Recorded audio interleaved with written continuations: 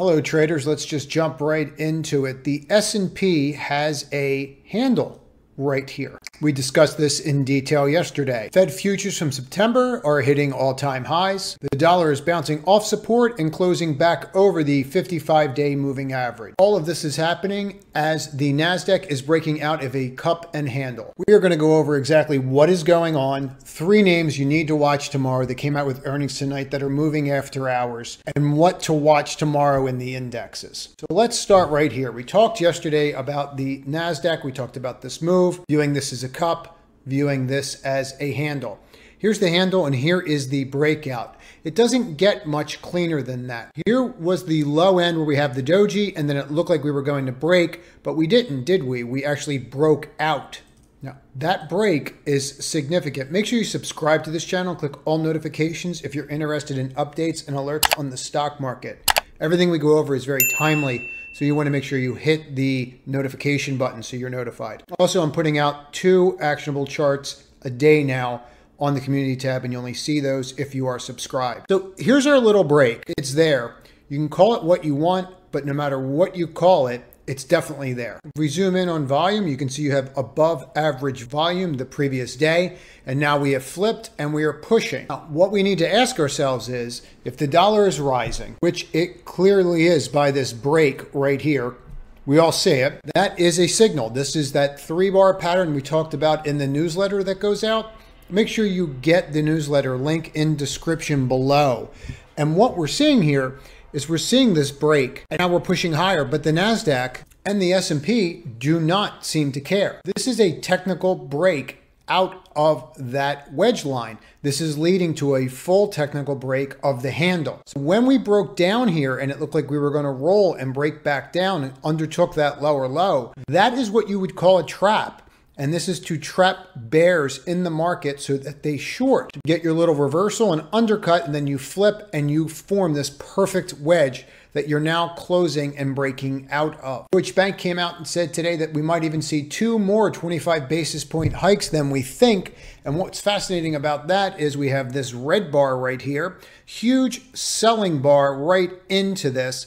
No one cared. I said it yesterday and I'll say it again. Nobody really cares anymore. And I think that there's a couple reasons for that. In front of us is the NASDAQ and the Chinese large caps, and we're looking at them in relation. And what we can see since the beginning of the year, we're starting to see the NASDAQ outperform China. Now that would mean that we're probably seeing more inflows into this, and it looks like we're actually setting up to break out of this. This is pretty significant because this means that we are seeing more inflows obviously into the US technology sector than we are seeing into China. This is the EEM, which is the emerging markets, in relation to the US dollar. Now what you can see from November, from when we bottomed in the stock market right around the same time, is we had a huge run. What are we seeing since about January? Actually, really since the beginning of early February, is we're just seeing that the emerging markets is not performing anywhere near as good as it was against the US dollar, and it's starting to lose that correlation. This is the Euro Stoxx 50 index. It's a futures. Now, if you take a look at this, we're almost near the highs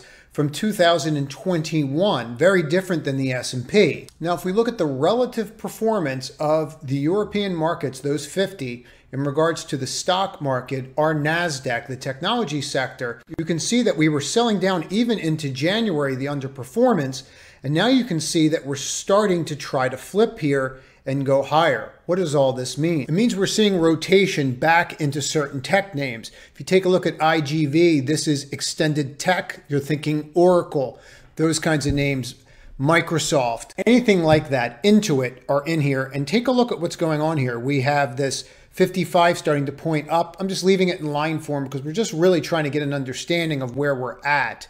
Now, if you think about this and you think about that Euro chart from a straight valuation basis without us getting into it, where do you think the value is in the market right now? As one senior analyst put it, they can either go out there and buy semiconductors that are trading on average around $15 to $16 on PE, or they can go out there and buy the inflated European sector right now that's trading significantly higher. And I think that that's what we're seeing. I think we're seeing a good old-fashioned rotation. Now you have this little DTL right here on the semiconductor index, and you can see how you're trying to break out here. You have a little flag, and then you're setting up to push. These kinds of names are always fascinating to me because it doesn't really matter who wins. In other words, it doesn't really matter if it's Google, it doesn't really matter if it is Microsoft. NVIDIA is going to be the guy. They're going to be the ones with the chips that are going to benefit the most from this. And the reason for that is the same thing with the gold rush. The people that made the money were the banks and the person that sold the picks and the axes. They consistently made money. People are going to go out there and buy NVIDIA products, and they're estimated that they're going to be something like 4x the amount of storage needed over the next 10 years. It's not something to sneeze at.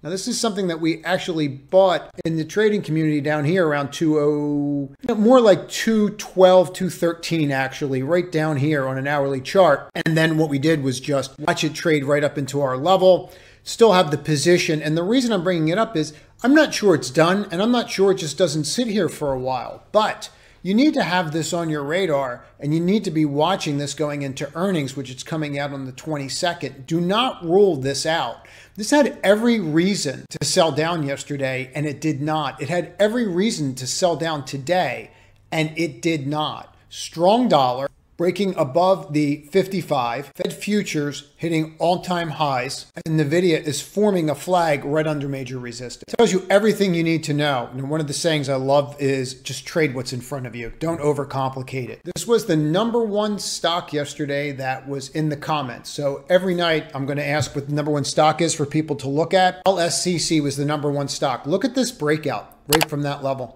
It's perfect right from that 85, and it just kept pushing right after earnings. You can see the earnings surprise, but the bottom line is we just kept on going. So do not rule out semiconductors, and certainly do not rule out the cloud space. Software names are on fire. If you take a look at them right now, they are just absolutely exploding between net and its earnings, which were stellar. And look at this above average volume just picking up there.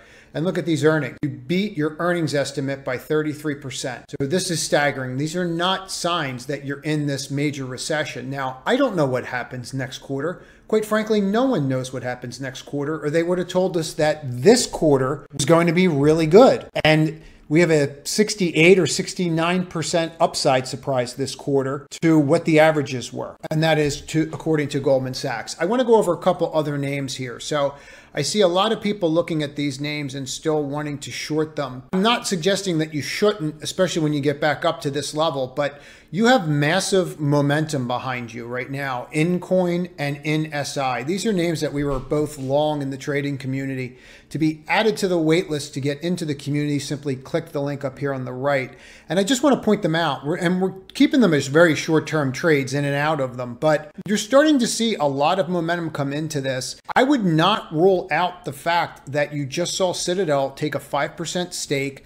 BlackRock took a 6% stake and did nothing with it, even with the company facing scrutiny. It did nothing. You have huge short sellers that are trying to push this down. Nothing affected it. And I would not rule these names out right now. This is Bitcoin. Very rarely do I look at this, but when you start seeing these long green bars like this, where you're up dramatically, where you're having a day where you're up almost 10%, you need to pay attention because somebody's putting money to work here. Very similar to how we saw this, and then everyone thought it was going to dissipate, and then it was day after day of this happening. You don't know how long this is going to go on for, but I will say this: if you can flip this 24 level, you're looking at getting to that 25, then you have 27 up here. And you could see this happen. You could see us get up through these levels and continue to push. Twilio, #1 stock you need to watch tomorrow for earnings surprises on the upside. We saw how the earnings surprises did today. UPST, some of these other names, they were just absolute monsters today. Airbnb. Now, if you take a look at what's going on here, this is where we closed, and this is the post where you're at 74.35. Excellent quarter from what I can see. The conference call is either going on now or will be going on later this evening. Most important thing, $1 billion buyback. Companies that are buying their stock back right now are not worried about a recession. You would not be buying your stock back if you were concerned about cash flow. This is absolutely huge. I would expect it to fill this gap tomorrow, and then we're going to have to see what happens from there. Roku actually beat expectations. So if you take a look at this, you can just see we reported a $1.70 loss versus 72. and revenue was actually 867 versus 802. So this was overall a decent quarter. Again, I'm not privy to the conference call right now because I try to record these ahead of time, but just watch how we act when we get to that 73.5. This is where we ran into some issues before, but these are going well. These conference calls are going well tonight, and they are not signs of a market that is pulling back. We went through this with Monday the other day. Even on these really good quarters, you were stagnant for a day till it digested, and then all of a sudden they just catch on. Same exact thing could happen tomorrow. Companies are going to be rewarded for good numbers. Shops report was mixed, but it's worth going over because we actually gapped up and now we're gapping down. What I just want to point out is where we're gapping down to.